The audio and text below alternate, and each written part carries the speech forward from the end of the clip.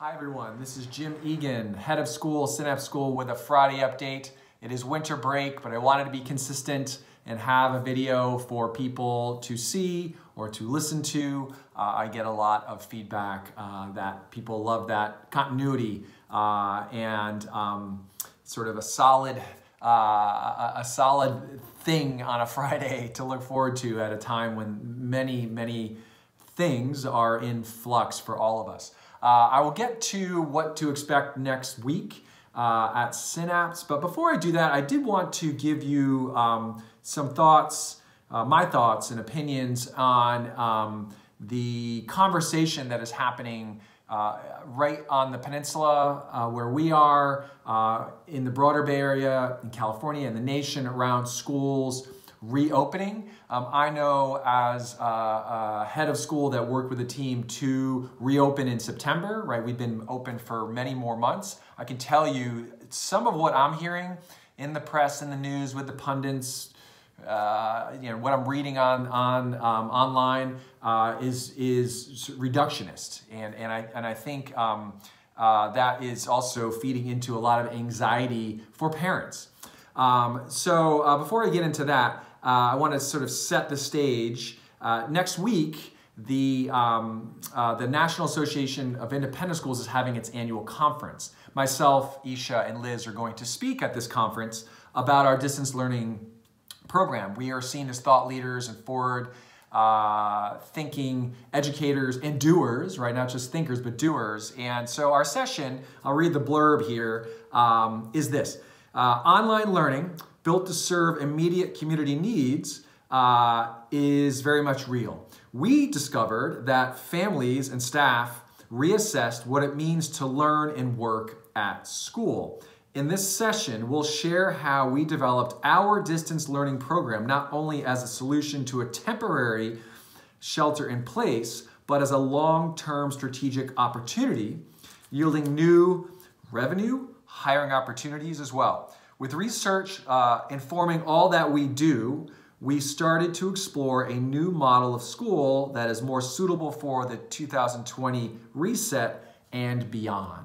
Right, so we're thinking about distance learning, and we began thinking about distance learning not in the context of pandemic, but how does distance learning, how do these new technologies help to reimagine what school and working in a school should be down the line. So I'm very proud that we will be going to speak about our distance learning program. We've been invited to do that. And it's another indication that we are seen as thinkers and doers that are a little further down the road than some other schools. And I think it's our duty and our obligation, and it's part of our vision as a school to help others imagine what they can do.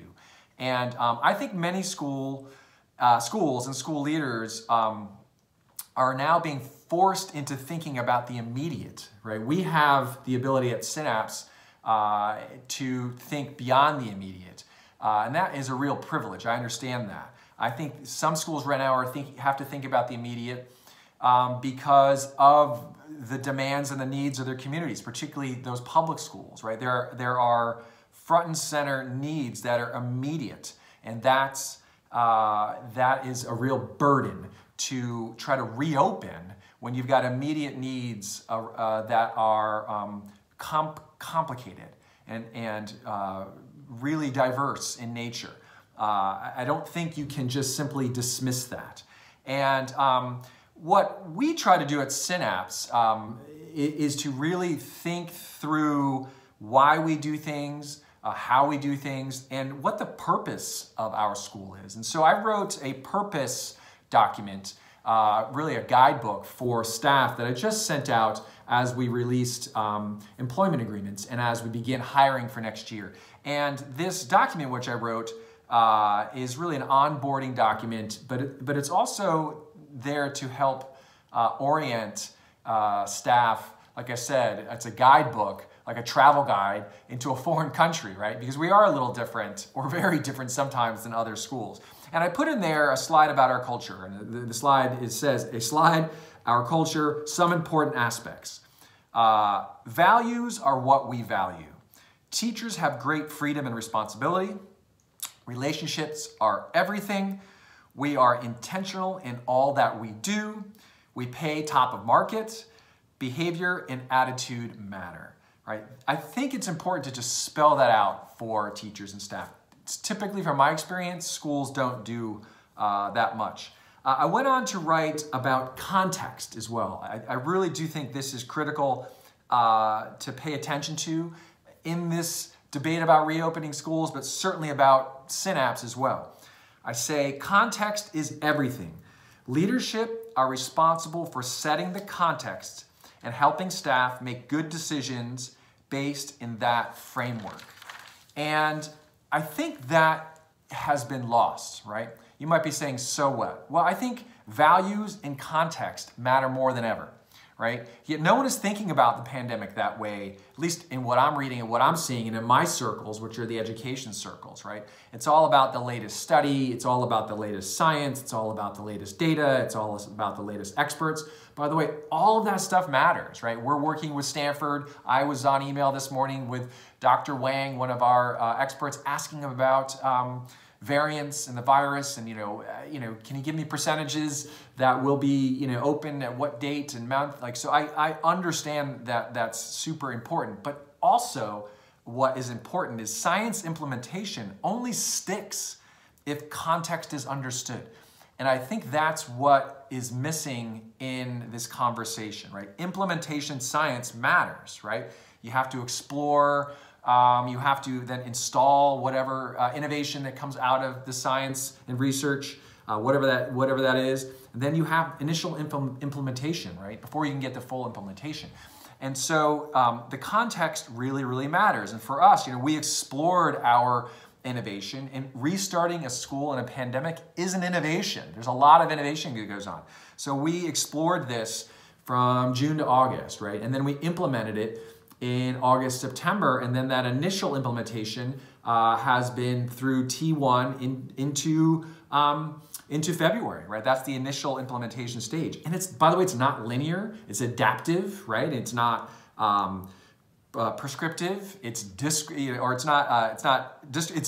rather than prescriptive, excuse me.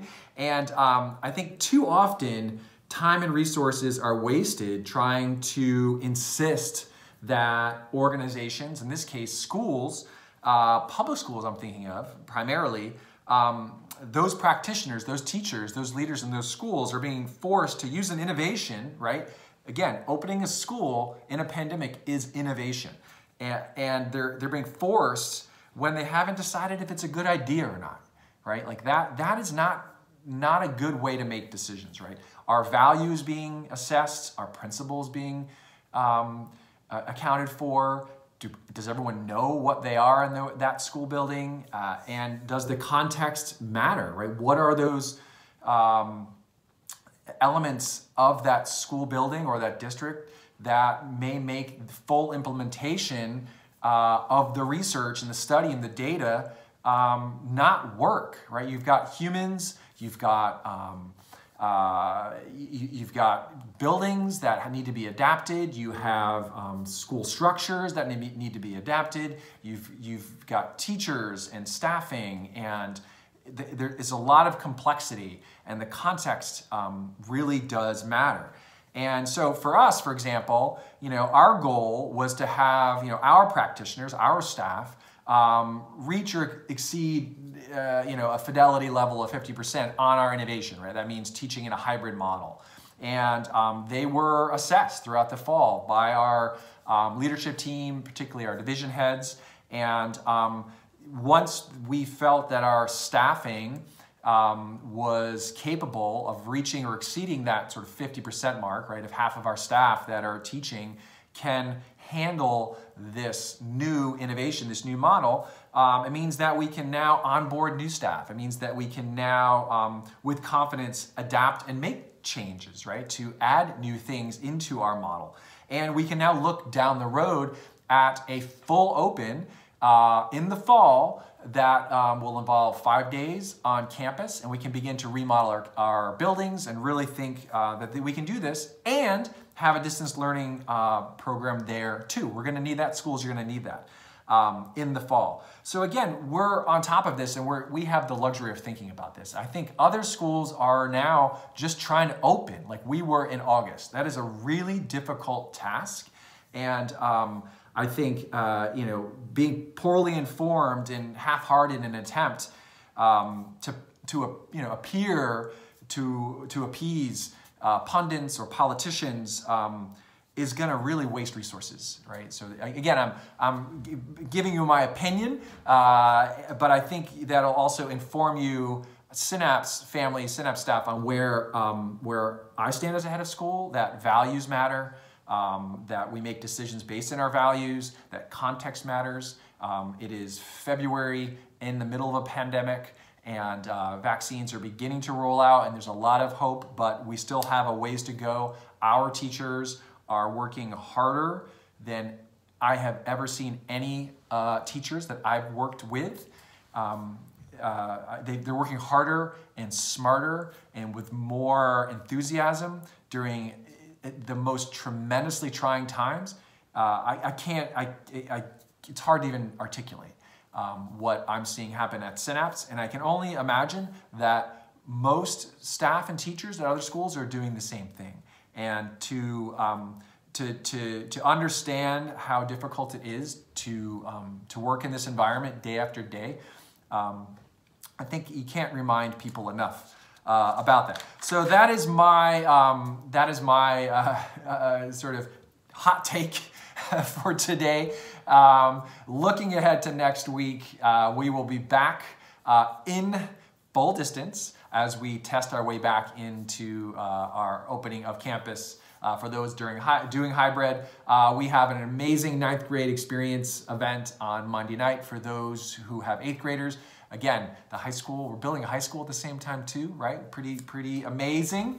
And the annual conference for NAIS is next week. We'll be presenting there, and many others will be attending. There is an equity, inclusion, diversity steering committee meeting on Wednesday night. There's a common ground session on Thursday night. Looking at my calendar, there's an SEL and anti-racism event on following next Saturday. So there's a lot going on already.